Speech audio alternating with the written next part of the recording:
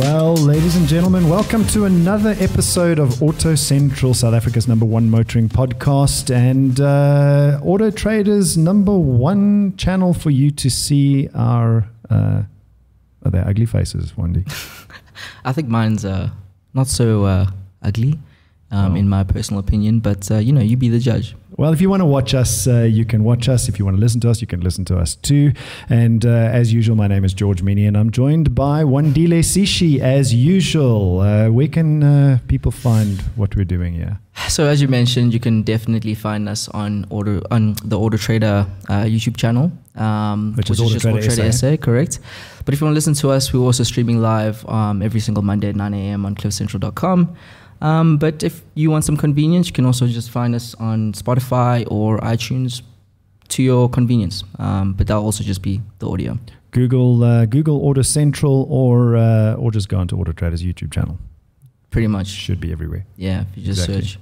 So, in today's AutoCentral episode, Wandie and I are joined by none other than Les McMaster, who is the director of RightToRepair. And Les is here to unpack the latest proposed government guidelines, or should I say Competition Commission guidelines, and that state to aim to promote more competition in South Africa's automotive aftermarket environment, including manufacturing, repairs, insurance, and financing. And these proposed guidelines are meant to bring more transparency into the prices and practices and give consumers more choice.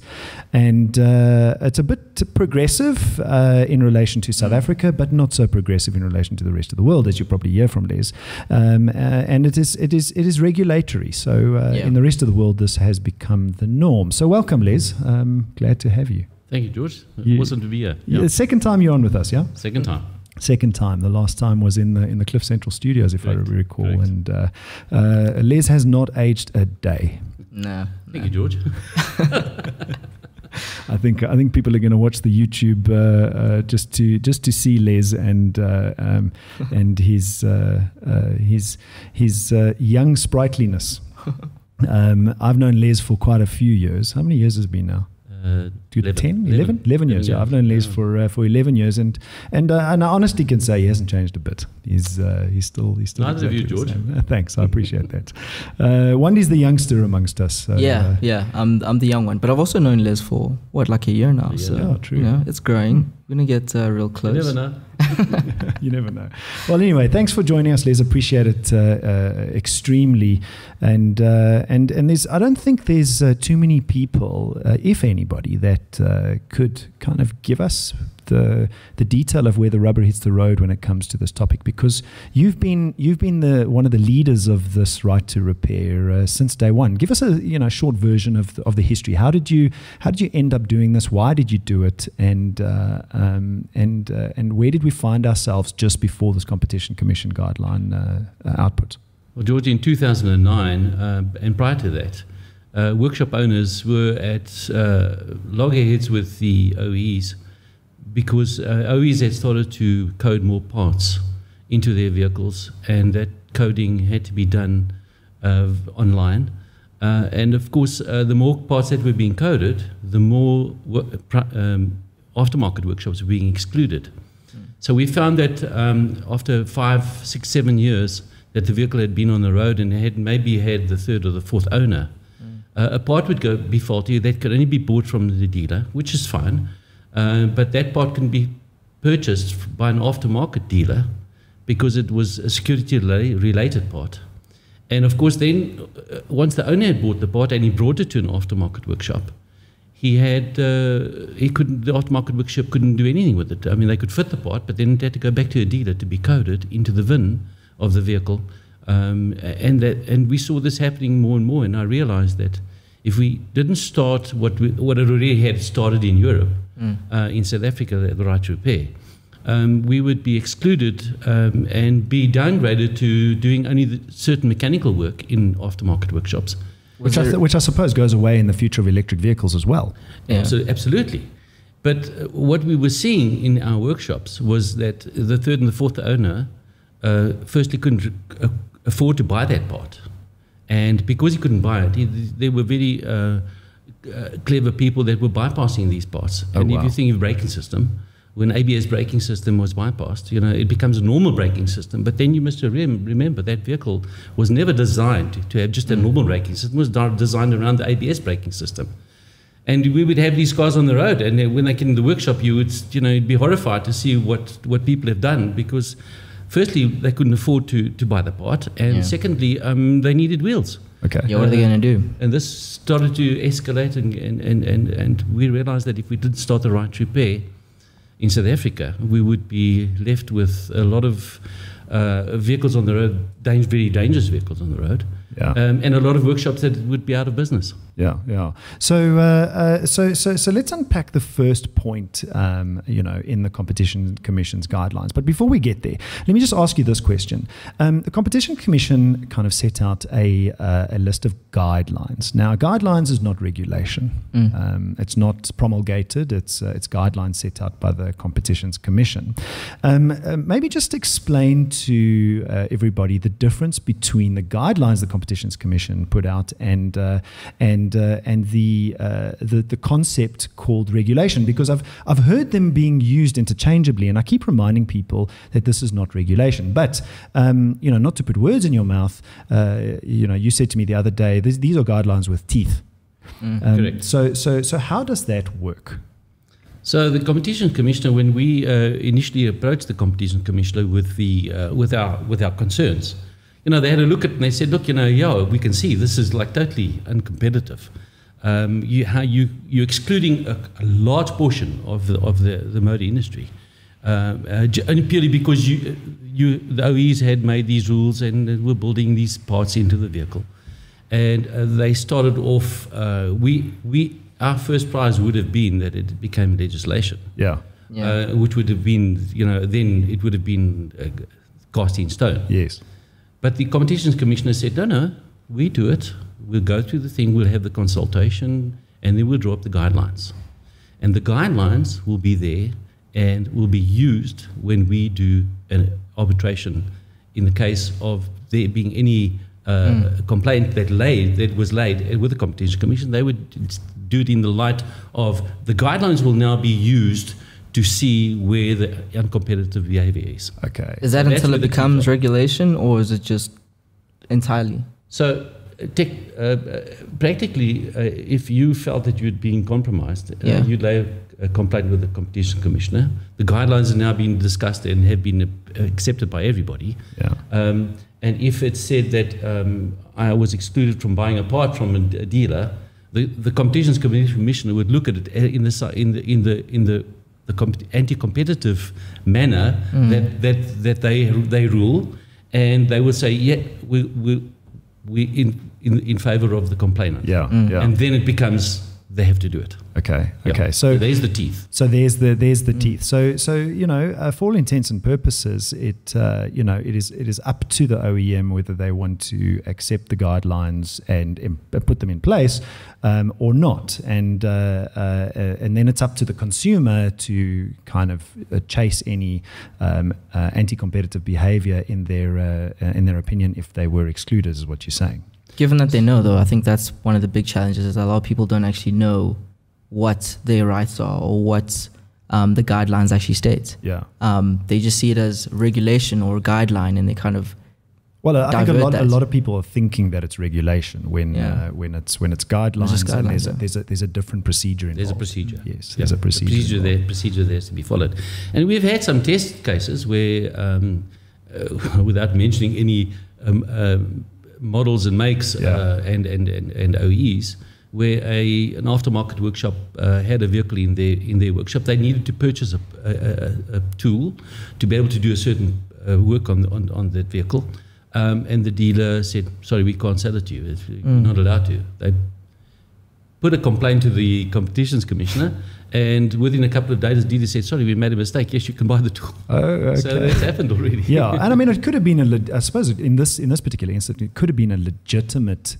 we can't sell you the tool, because I don't think everybody's 100% clear yet. I've been asked a couple of questions where, I've had to ring up Les and say, I've been asked this question, what is the process? Because I don't think those guidelines and the route to the recourse is really that clear. Yes, it is actually. If you think of the negative of it was that the Competitions Commissioner didn't really state the procedure of how a claim should be made or a complaint should be laid. But we as RightToRepair South Africa have drawn up a document where we will assist the aftermarket workshops and the public on how to lay the complaint. Okay. And who it must go to. It's actually pretty simple, really, but it's more if somebody has a document in front of you and step by step, this is what you must do. It's a lot easier. Yes.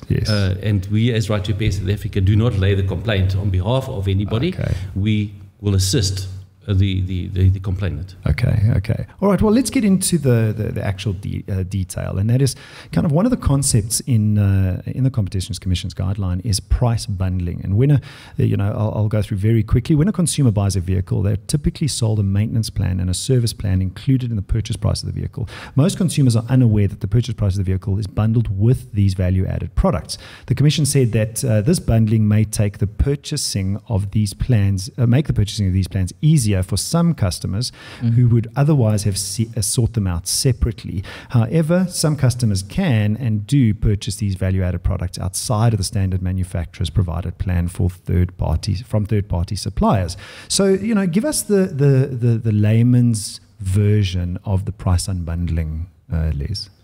So when you purchase your vehicle, the perception is that I'm purchasing a vehicle with a full maintenance plan. So fantastic. I'm paying this going to be my one payment, and I can have my vehicle serviced. But when we were doing the preparation of the RightToRepair, we were in Europe, and we were garnering a lot of expertise from how they had done it. They were absolutely astonished that in South Africa a vehicle is sold with a maintenance contract. It just doesn't happen. And we started doing our homework, and we realized that it's actually an expensive process. Because some vehicles, depending on the model and the make, we're adding 70 to 80,000 rand onto the price of the vehicle. Wow!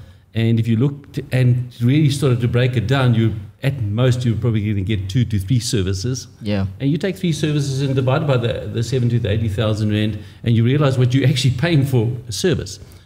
Apart from that, that's added into the HP of the vehicle hire purchase, which you're paying an interest rate on. So on the 80,000 rand, 70, 80,000 rand, there's high purchase charges added onto that. Yes. So it's not a cheap exercise.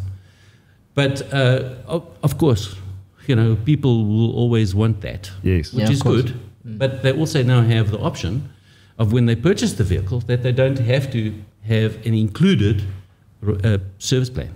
It has to be open and transparent at the point of sale. So you buy your vehicle, it would be a price, and then do you want the service plan? This is the service plan, this is the price added on. So you make the decision. And if you decide that you want the service plan, you sign the contract with that OE and the dealership, and then they will be doing the services. And more importantly, you can actually decide who you want to do that process with. So if you decide that you didn't want the service plan, then you can take that vehicle to an aftermarket dealer of your choice. And they do the services for which you will pay, but obviously we know it's going to be a lot. 70,000 rand. Yeah, it's going to be a lot cheaper. Well, I mean, I'm pretty sure that a lot of consumers are going to still remain kind of in that environment, and because it can't be the case that these products from OEMs don't add value. They have to add value, otherwise, But I mean, I suppose it remains to be seen over time. But it could create an environment where the OEs can actually get more business by being more transparent, because I think you and I spoke about this before. It's not necessarily binary. It doesn't mean just because RightToRepair is in place now there's going to be a mass exodus out of these maintenance plans. It just doesn't happen, you know. But I suppose one of the questions in my mind is, and a lot of people maybe misunderstand this, and that is the difference between the maintenance plan and the warranty. And so that's the unbundling of the maintenance plan and the servicing of the vehicle. Let's talk a little bit about the warranty of the vehicle, because that warranty is attached to the vehicle, if I'm right. Correct. And every time a car rolls off the manufacturer's floor, it comes with a particular warranty. Now, what does this set of guidelines do to that warranty, and how is it impacted? How is that warranty impacted by these guidelines? So the uncompetitive behavior when it came to warranties was one of our concerns. And the Competition Commissioner looked at it and he said, "Yeah, look, this is not the way it should be." We saw manufacturers that were extending warranties. You'd have a warranty for 3, 5, 10 years warranty, but the proviso was that you would have to service it with them. And they could charge you what they want to. If you didn't have a maintenance plan or a service plan, you still had to take the vehicle to them to have it serviced. So when the Competition Commission had a look at the how it was being operated, they saw the case of it being an uncompetitive system. And so they decided, as in Europe, where if you have a vehicle under warranty, and it's a 3-year warranty, you can service your vehicle with an aftermarket workshop, and it won't affect the warranty, but the warranty repair will still be done with the dealer network. Okay, so I think that's the distinct difference, is that you can't take your vehicle to an independent workshop and have a warranty part repaired. No. Yeah, so maybe that is part of some of the ambiguity that when I read these guidelines, it wasn't entirely clear that if your gearbox breaks, or if your brake calipers fail, that's actually a warranty repair. Correct. and the OEM still has to repair it for the vehicle to maintain its warranty. So how do consumers navigate the warranty when it comes to having a car serviced outside of the OE network? So let's say by an independent servicer, and then something major breaks, that's a warranty claim. But now they've been having the car serviced outside of the OEM. So previously, when there was a warranty issue, the first thing that the dealer network would do, they would take the service book and have a look at the service book and see if the service has been kept up to date. Previously, if you had missed a service, your warranty is expired. Were expired. Yes. That was void. Yeah. So, which I suppose, in principle is fine. It's fair. You've got to have your car serviced in order to keep it running. Correct. Yeah.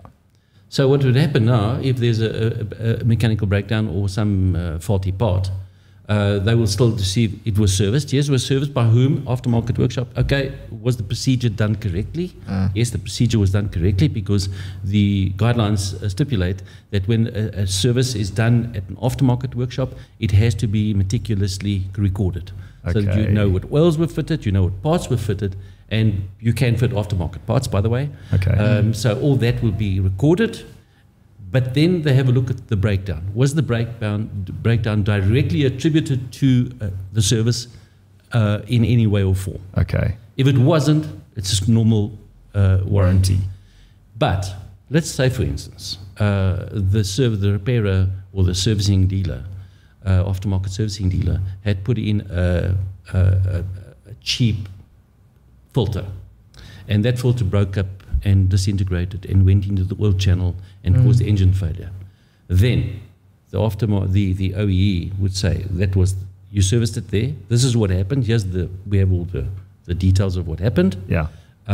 Now that servicing dealer is responsible for the repair. Okay. And that's why we said, when aftermarket service providers do service vehicles under warranty, they must adhere strictly to the service schedule, and we've made provision for that. They have at their disposal the absolute every single manufacturer service schedule, so that there's no reason for them not to be doing that. Yes. So that's kind of the guarantee for the OEM, is that procedure that it needs to be followed in terms of how the service is undertaken. That's how they can ensure that they're not being essentially robbed, or Exactly. or there's liability for the dealership or the repair store, essentially. Correct. Okay. So I suppose so what you're saying is there's some onus and recourse on the service center. So this isn't a case of just, anybody and their cat can open up an aftermarket service center and begin servicing cars. There are rules to follow. Correct. It's not like anybody on the street corner can begin servicing cars. That's not what you're proposing. It's a case of we want to uphold the warranty and the lifespan of the car by doing things properly. Okay. Then the other concept that I suppose is worth noting in these guidelines is the transfer of maintenance and service plans. So previously, was this the case or wasn't it the case? But manufacturers and other providers must transfer the maintenance plan. Now, we're not talking about the warranty now because the warranty is attached to the car. The maintenance plan and or a service plan to a replacement vehicle in the event where the original vehicle is written off by the insurer. Where there's no replacement vehicle after the write-off and is not feasible to transfer the maintenance plan or service plan to a replacement vehicle, the consumer shall be afforded the right to cancel a value-added contract and receive a full refund. Explain to us again in layman's terms, Les, what does that actually mean? So from a new vehicle warranty, if the warranty came with the vehicle, so if you after 1 year sold your vehicle that had a 3-year warranty, the new owner will have the balance of that warranty. Because you mean the maintenance plan? No, the warranty. The warranty. Okay. So the maintenance plan is a contract between the OE and the owner of the vehicle. Oh, I see what you're saying. So what you're saying is so even if you sell the vehicle, the warranty continues for that vehicle, and the maintenance plan is slightly different. Well, the Competition Commissioner tried to add in OEs, the mechanical breakdown insurances, and the crash insurers. Yes. Where they would, you bought a car and you had a mechanical breakdown insurance attached to it, for instance, a second-hand car, for instance. Yeah. Okay. So when it comes to warranties and maintenance plans, and the transferability of those, you were saying that they're obviously included some with the vehicle, the warranty specifically, but the maintenance plan is a contract between the owner of the vehicle and the dealer. Okay. So in that case where that is, if he had sold the vehicle, he must be repaid the balance of the thing. So they sold that would be added onto his new vehicle. Okay. If he then wanted to buy a new vehicle, they would give him the value added onto his new maintenance plan. Yeah. Okay. So essentially, if let's say your plan is 5 years, and then you sell your car in 3 years, the 2 years get given back to the consumer or is transferred to the new vehicle. Can either be given back, it has to be refunded, or in the case of a vehicle being written off, they must be refunded, and that will cover all the insurances. Wow. So that just seems fair. If you had traded your vehicle in and had a balance of a maintenance plan, they would give you they would refund you and then sell you the new maintenance plan. Okay. Yeah. All right, which is not happening at this point in time. Well, I mean, just to be clear, that it doesn't mean you get a full new maintenance plan, right? You just get the balance of it. Yes, 100%. A balance of the maintenance plan. And then let's move on to parts. So the Commission noted that issues where it was difficult for independent repair shops to obtain or approve original spare parts from manufacturers. And I suppose this goes down to what you said right at the beginning. And it sounded to me like technology has driven that exclusion. Is as parts became more sophisticated, so it was more difficult for independent repairers to get their hands on parts and to replace car parts in the environment. Would you agree that it's because of technology? Because what happened 10, 15, 20 years ago? So you must remember this was talking to the aftermarket, the OE parts that were related to the security systems. Yes. So up until about 5 years ago, we were allowed to buy those parts. Okay. And 5 years ago, they put a blanket refusal to buy any security-related parts. You couldn't buy so it's not tech-related. It's not because the parts have become sophisticated and smart. Not at all. Okay. They just closed the door. Because the aftermarket workshops have got a lot of smart people working. Yes. And they have a lot of smart equipment. Yeah. And they are quite quite Capable, capable of installing those parts and coding them. Okay. All right. So, I mean, I suppose that kind of covers the parts situation. And how, in your experience now, it's been a very short time, when did this come about? I think it was end of January. The first draft was October last year. Yes, but then finally, sorry, a year back, that. and then year before that. When was the final guide? The final draft was December last year. The final code. Yeah. So the final code was December last year. So it's been a shortish period since the actual call it final guidelines have been released. What have you seen out in the market? How have OEMs responded, and how have dealerships responded? Well, the OEMs have relaxed a lot of the stringent rules to the dealerships. Okay. And we've seen dealerships now opening their own aftermarket workshops. Which nice. Previously would never, ever have happened. I mean, I come from the dealer environment many, many years ago. And, you couldn't, even in your own dealership, you weren't allowed to have any other make of vehicle in your workshop. Yes. The RightToRepair, the guidelines as it reads now, will allow a dealer, irrespective of what make he's selling, to have his own used vehicles being serviced in his workshop. Okay. So those things are being relaxed. But it's been like that in Europe for 15 years, 20 years now. Yeah. So it's not new to the OEMs. I mean, the OEMs have made a big hell and brimstone what's going to happen. But it's been part and parcel of what they've been doing in Europe and in the States. Yeah. So I mean, correct me if I'm wrong. I mean, I should know the answer to this, but you're an independent workshop owner as well, right? Correct. I think it's called M Center. M Center in Centurion. Yes, M Center in Centurion. I think I sent you one or two customers, did I? You did? Yeah, I did. Yeah. I sent you one or two customers. Les knows his stuff when it comes to repairing cars. So, there's no lack of knowledge there. But I suppose the last thing that I wanted to talk about was in the future of electric vehicles. I mean, you own M Center.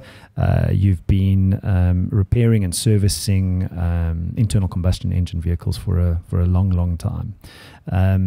How is the future of electric vehicles going to impact independent workshops and dealership workshops and OEM workshops in the future, do you think? And what is being done about it now? So I wear a number of hats. One of my hats is M Center. A lot of my other hat is I'm a board member of RMI. And also I am a shareholder in a company called Move Workshops. Okay. So Move Workshops is a concept workshop, and independent workshops belong to Move. We have what we call a Move Academy, and we've partnered with a service provider in Europe, European service provider, and we are actively in consultation with them on knowledge on electric vehicles. So they have training facilities available where they will be training aftermarket. Is this Move having training facilities available? Correct. Oh, that's very interesting. I mean, the movement. How did the name come about? So 4 years ago, we were sitting around a table chatting about things, and we decided to do this concept. But it's been a thing of mine that I've had for many years, from a previous group of companies in South Africa, from Australia, and I always wanted to start it again because I was very involved in the previous one. And we managed to get a number of shareholders involved, and we started 4 years ago, and we have now 215 workshops in the concept, and we provide all this to our members. Across. Wow. I was about to say, because I think it's important, if we're going to move into the space of EVs, it's important that there is a network of repairers who know what they're doing, who have essentially trained and how to operate them. Yeah, we want our Move workshops to be the 5-star workshops. Oh, wow. And we try and market them that way. Okay. So and how we got to the name Move, our one friend, our Finnish friend, Jana, just said, let's move. Let's do it. And then the name stuck. It was one of those things just around the board. I think it's quite catchy, actually. Yeah. It's quite catchy. So I mean, I think that's all we almost have time for, Les. Any kind of final thoughts on the industry and your outlook for 2021? Yeah, I don't think 2021 is going to be a lot different from what it's been. We sort of see that the RightToRepair, once everybody's got used to it, will start in 6 months to a year from now, where people will really start using aftermarket workshops for their first services. Brilliant stuff. Wendy, any final thoughts? Yeah, I just think as a consumer, it's important that you know what your rights are and understand what these guidelines mean for you, because it's going to potentially save you a lot of money. And yeah, it's going to make this project and this movement a lot quicker if more people understand what's going on. So yeah, just transparency is a good thing. It is. Nothing It's wrong with super that. important. Exactly. Yeah. Well, it's been epic. There we go again. Les McMaster, Director of RightToRepair, owner of M Center, and on the move. And from me, George Mienie, and Wandile Sishi, we will see you next time.